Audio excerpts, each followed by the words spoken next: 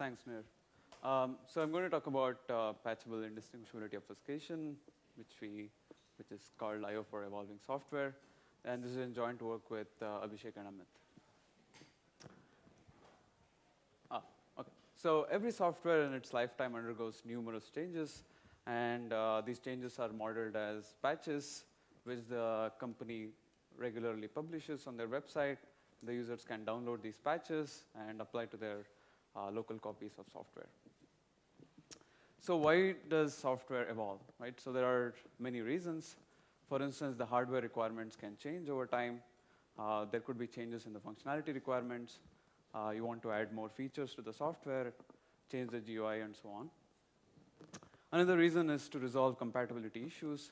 You want to make sure your software is compatible with the latest version of operating system. And another reason could be that you want to fix some bugs in the software.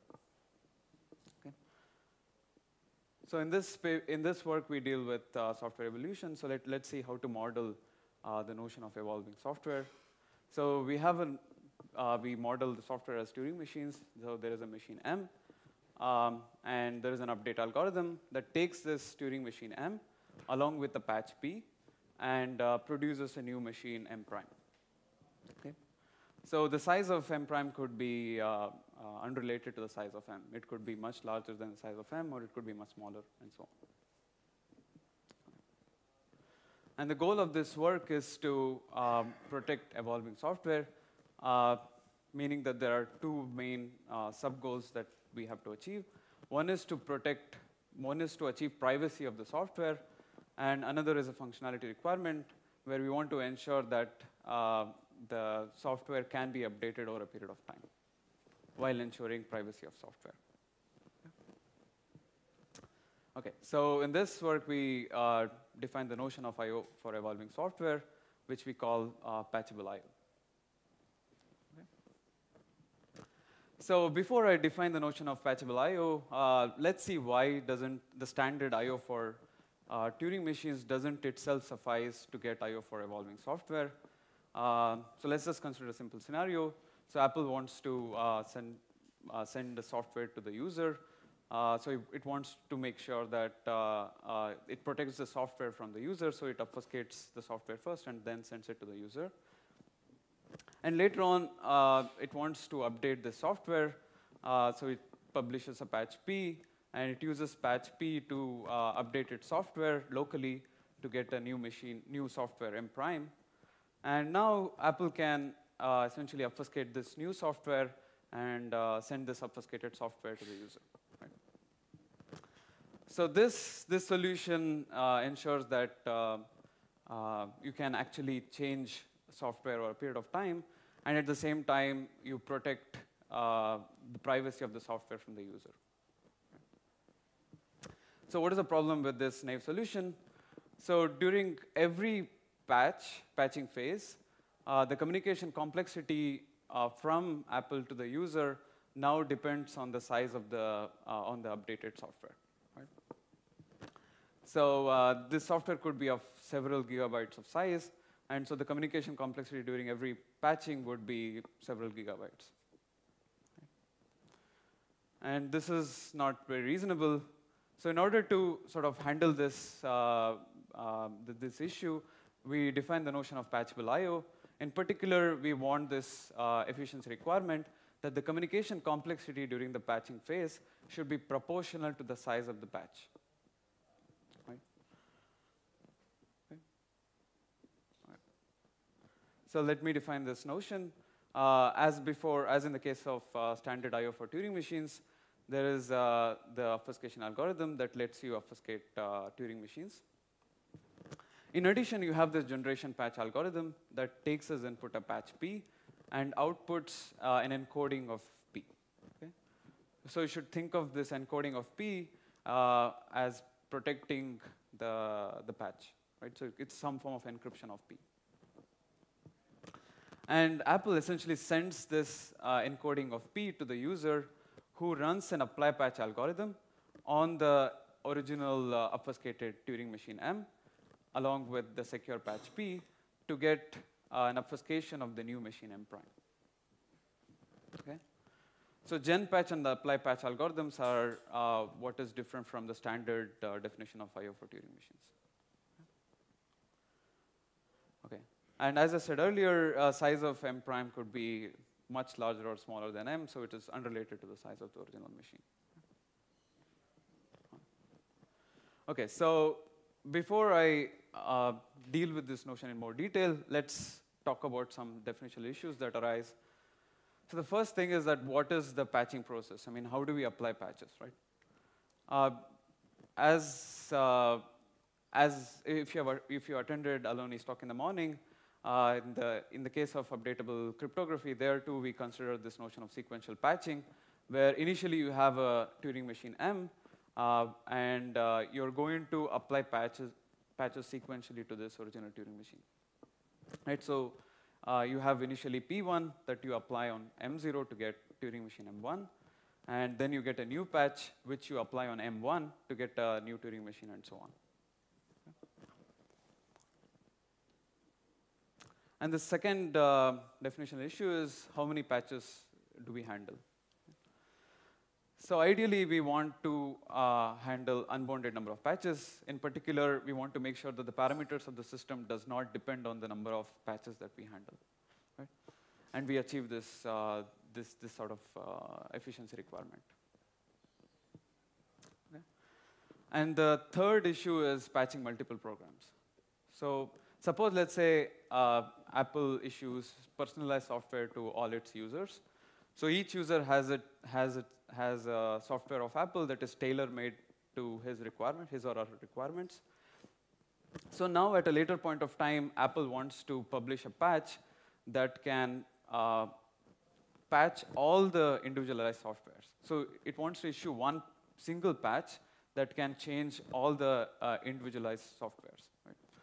And to deal with this, we need to come up with a notion where Apple can actually issue one encoded patch that it can put on the bulletin board, and all the users can look at this encoded patch and apply it to their copies, and they should be able to ultimately obtain like an obfuscation of their individualized software.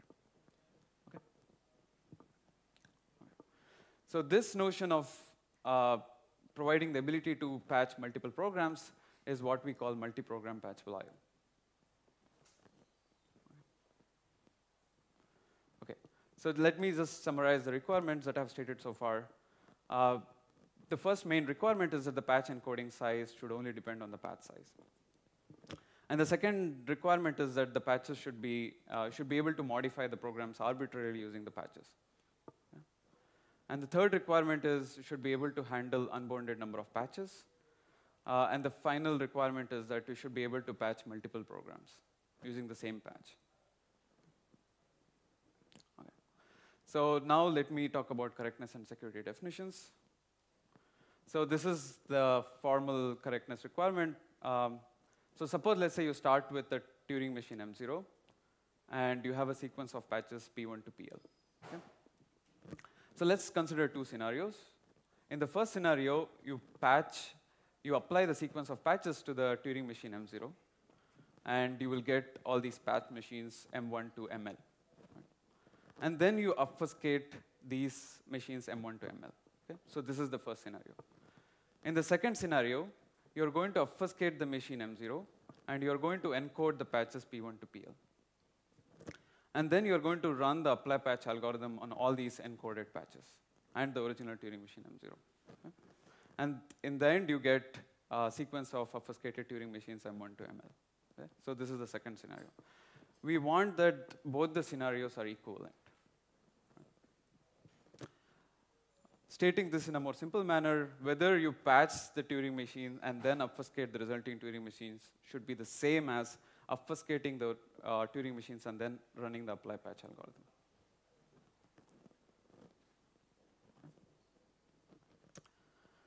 Okay, and the security requirement is a generalization of I/O. Again, you have two worlds here. There is a world corresponding to challenge bit 0, and there is a world corresponding to challenge bit 1. Let me call this left and right worlds. So in the left world, you have machine M0, and you have a sequence of patches that are parameterized by challenge bit 0. And in the right world, you have machine M1, and you have a sequence of patches that are parameterized by bit 1. So now, as long as the set of patch machines that you get from the left world and the right world are equivalent, the adversary should not be able to distinguish whether the challenger obfuscated the machine as well as encoded the patches in the left world or from the right world. Okay? So this is the security requirement. Okay. And here I was only considering the single program setting where you start with one program and apply a sequence of patches to this one program. But you can also consider the multi-program setting where there are many Turing machines to begin with, and you apply a sequence of patches to all these Turing machines. Yeah. And I'm not going to define these two notions in this talk.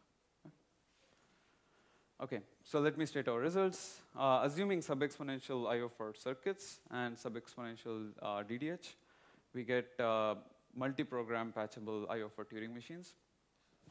Here I want to mention that the notion of I/O for Turing machines has this caveat that the input length to the Turing machine should be fixed a priori. And the parameters of the system grows with this input length. So in the paper, we also consider other patching process. The one I described was sequential. You can also think about parallel, some tree-based patching processes that I'm not going to talk about in this talk. So this notion of considering cryptographic primitives in the updatability context is not new. And this has been studied under the banner of incremental cryptography. There is incremental signatures, encryption, and so on. And concurrently, there was also this notion of incremental obfuscation studied by Garg and Pandey. The results they achieve is different from ours. They, in their case, the size of the Turing machine updated is the same as the size of the Turing machine that you begin with. And on the other hand, they have better efficiency properties, unlike ours. Okay, so if you want to know about it in more detail, I can talk offline. Okay, so let me state the theoretical applications. So we can actually get a very simple construction of FE for Turing machines starting from patchable I/O. Okay? So the construction can be summarized in just one slide. Okay? So suppose, let's say you want to generate a functional key for a Turing machine M. All you have to do is obfuscate a Turing machine, inputless Turing machine, that has hardwired into it message X. Okay? And this X initially is set to bot. Okay? And this obfuscated Turing machine will be the functional key. And now, if you want to encrypt a message Y, you will generate an update, you will run the genpatch algorithm on a patch that sets X to Y. Okay? So this is the encryption algorithm. So now, how do you evaluate the functional key on the ciphertext? You essentially run the apply patch algorithm on the Turing machine as well as the secure encoding of the patch. And now you'll get a Turing machine that has, you'll get an obfuscation of a Turing machine that has Y hardwired inside it. Right? And this is an inputless Turing machine. You just run this obfuscated Turing machine, and then you will get M of Y. That's it. Yeah, as I said, this is a simple construction, and if you're familiar with the previous construction, it was more involved, and it directly built from I/O for circuits. Okay, so there are also other simple applications of patchable I/O, such as multi-input function encryption for Turing machines, and you can also get I/O for Turing machines with unbounded length input. However, you need a very strong form of patchable I/O that has this reusability property, and we don't know how to achieve this notion of this strong notion of patchable I/O. Okay? Starting from just I/O for circuits. Okay, so let me give the technical details. So let me first lay out a simple template for single program patchable I/O, and we will modify this template as we identify the problems associated with it. Okay? Okay, so in order to generate an obfuscation of a Turing machine M, you're first going to encode M using an encoding scheme. Okay? And then you're also going to obfuscate a circuit that runs the decoding of this encoding algorithm. And this also runs the evaluation algorithm on the result of the decoding on an input X that is fed to this obfuscated circuit. So this circuit takes as input encode of M and X, and it runs the decode algorithm, and then it outputs M of X. Okay. So the evaluation is simple. So on input X, you're just going to run this obfuscated circuit, get M of X, and you're done. So now the question is, what is this encoding scheme? What are the properties it needs to satisfy? We require that the encoding scheme satisfies the following properties. It needs to satisfy correctness, hiding, and patching properties. Okay. So firstly, we want that if you if you run the decoding algorithm on encode of M, then you should get M. And the second property is the hiding property. Whether I give you encoding of M0 or whether I give you encoding of M1, it should be indistinguishable from each other. And the final property is the patching property, that you should be able to combine encoding of M and an encoding of patch P to get encoding of M prime. Okay, so we are going to call such an encoding scheme as a patchable encoding scheme.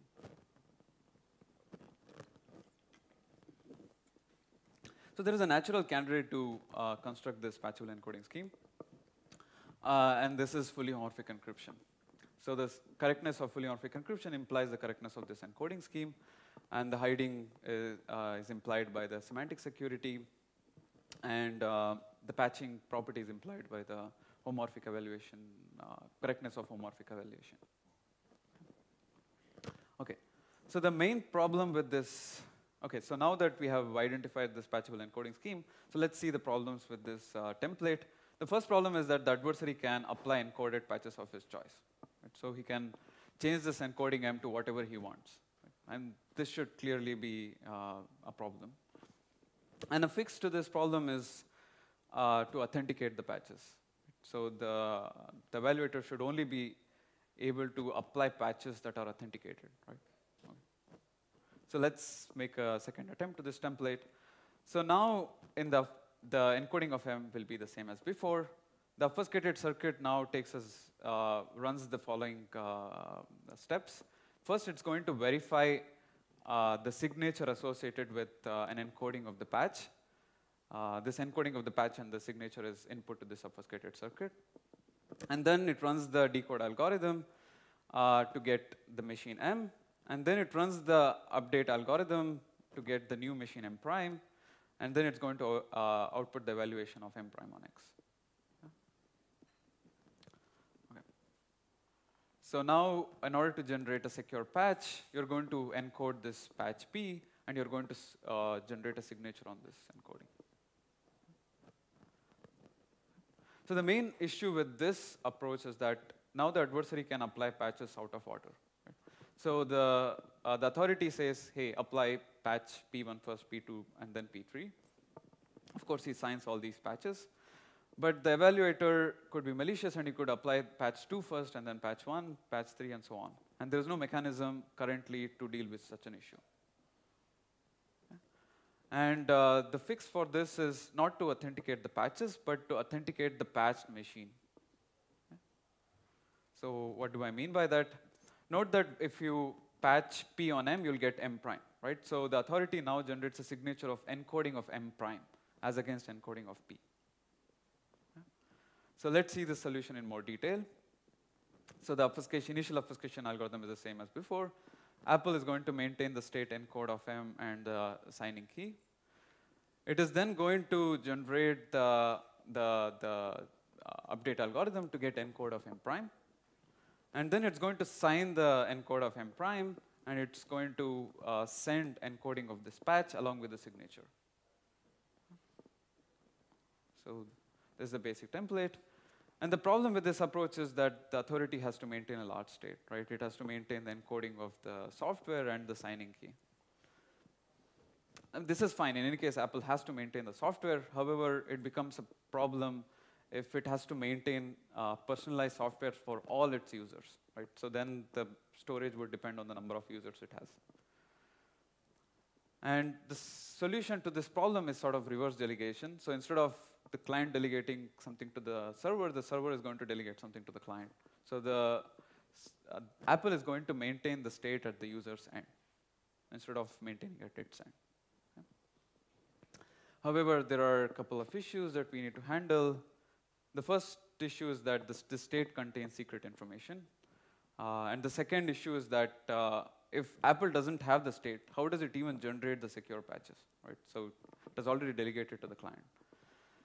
And in order to solve this, we are going to use a tool of adaptive garbage Turing machines for persistent memory that have been studied by 2 prior works. Okay. And for some simpler updates, you can actually just use one-way functions-based garbage rams. So in order to go from single program to multi-program, there are other issues involved. I'm not going to talk about it in detail because of time constraints. We need additional tools to solve this step as well. So far we have just constructed a template for single program patchable I/O, and we have seen how to go from single program to multi-program patchable I/O. So now the question is how to implement the template of single program patchable I/O. So this template requires some properties that we need to solve. We need to handle, for instance, how do we get this encoding of the Turing machine to be patchable and so on. And to do this, we are going to use a construction from prior work with Abhishek and Amit. And this essentially satisfies this template. And there are additional implementation issues that are tailor-made to this construction involved, which I'm not going to talk about. With this, I conclude.